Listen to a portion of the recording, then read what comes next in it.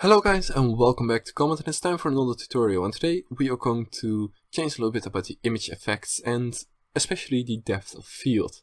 So we've got an effect like in Grand Theft Auto or whatever.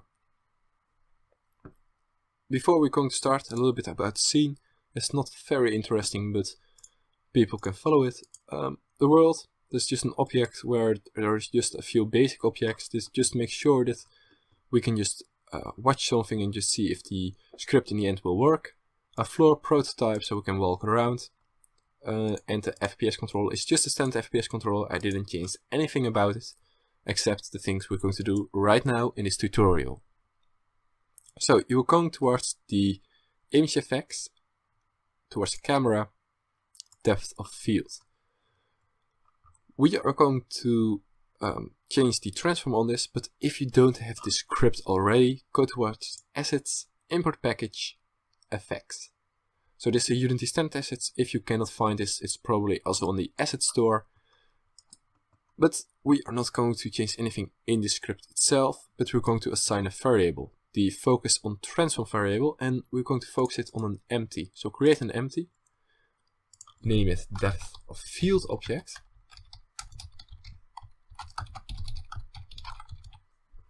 And assign it to the first person character. We are not going to change a lot about those other variables. In the end, just play around with it until it just got a nice feeling, and in every game it's a little bit different, so that's why we don't really going to focus on that. About the depth of field object, it will look something like this. So if you move it around towards this spider, you see that this is focused. Well, if you're going to put it right on this wall here, you see the wall is focused and all the other things are blurred, and so on. So what we're going to do is make sure that wherever you're pointing at or looking at, that is going to be well, sharp, and all the other things are blurred out. Also, what we're going to do is, this kind of takes a lot of performance, and when you're on mobile you don't have those resources. So we're first going to create this just very nice, and then after that we're just going to disable it temporary. And for if you're having, for example, a mobile, I would just say another way to do the same thing, but it will look less nice, and also it will just take less resources. So that's kind of the cheap way to do it. But first we're going to create a script. Right click, create C# script, and call it depth of field manager. So open this up.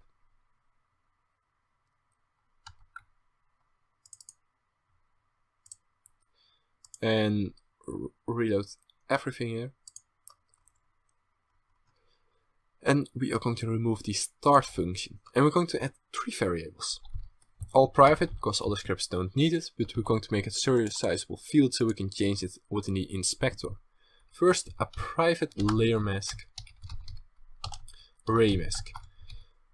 We are going to work with array cast, and we need to make sure that you don't hit the player itself. If you're having a first person control, it isn't really a huge big of a deal, because in the end you cannot touch yourself. But if you are a third person controller, you want to make sure that wherever you're pointing at is going to be the object where you're looking at, instead of the object of the player itself.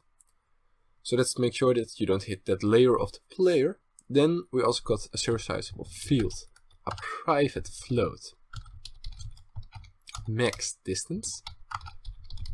Just make sure that we got the distance of where the raycast will go, because you don't want to have it, for example, when you're walking around in Skyrim, you don't want it to focus on a mountain that's 2 kilometers away. So we have here a max distance. Then you also need another serializable field, very important, a private transform, depth of field object, and this is the object we are going to move around. Then we also got one last variable, and that variable is a private raycast hit. And this is to make sure that we know what object we hit, and from that we can calculate what the point is we are hitting the object itself. So here we're going to put an if statement, if physics.arrayCast, and from that the transform position, because we're going to put this script on the camera itself. So we can just start at the transform itself, we can just go forward, because we want to look forward and not to the left or the right. Then we have the other variables. So first out hit, so that's the output. Then we want the max distance, and then the array mask. This is just the order in which you need to do this. And we just assigned everything. Then now we're going to calculate the position of the depth of field object. Dus depth of field object dot position is going to be the same as the hit dot point. Because this is the variable which you can just see the position of an the object you hit. So we can just see that in a minute in action when I will show it you in the scene view. But if you don't hit something, you don't want it to be left behind by that object you last looked at.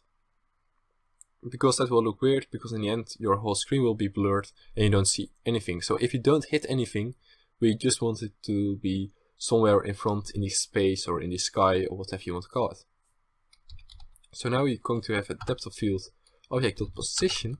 We're going to make the same as transform.position, so the camera position plus the transform.forward multiplied by the max distance. So now we got it 50 units in front, for example, if we put this max distance to 50, but that's probably a little bit too far, so multiplied again by 0.5. Because most times half of it is the best, but it's again something that is different in every game, so just play around with this setting and also with this variable of the max distance, because that's also a variable that in some games where you got a very small game, the max distance needs to be, for example, 5 or so. Well, if you create a big open world game like Skyrim, it needs to be very, very high. So now we can go towards the scene. We're going towards the first person character. Going to add the depth of field manager. And we don't need to forget to save it, but after we saved it, you will see here some variables which we are going to fill in. So the transform itself is going to be this one. We're going to put this on 50. It really doesn't matter what you are going to do. Just play around with this setting again. But put this on the array mask on everything except for the player and any other layer you don't want to hit. So for example, a mirror or class or whatever. Just again, this is something that is different in every game. So now we are going to put this scene towards another screen so we can see the scene and the game at the same time. And you can see that the object is moving around towards the place we're looking at. And if we are going, if you don't see anything, if you don't hit anything, it will just be within the scene itself, within the sky. So as you can see right here. And it was it for the depth of field. But as I promised, you can also do it a little bit cheaper if you don't have the resources to do it like this. But it will look a lot uglier, so if you don't have to do this, well, don't do it. So I can go to image effects, to camera, and to vignette and chromatic aberration. So this is especially made for if you want to do the same kind of effect within a mobile. And what we're going to do is just have blurred corners. So we will just set this to around 1 and this to 1.5. As you can see, you got here the blur around the screen. But now you already can see that we are focusing actually on this object, but those two objects aren't blurred out. What if it was will look a lot nicer. And also if you're really close by an object, you will expect that the whole screen is just sharp, but again, this will just keep being blurred at the corners. So this is a little bit more ugly version of it, but also this is a lot better for the performance. So if you don't have the performance to do those two scripts, you can always do this script. Also, this is still an image effect, so it is still better if you don't use image effects at all for the performance of the game itself. But I really hope you guys liked it. If you did, please leave a like or a subscribe, and I'll see you guys next time with another tutorial. Bye!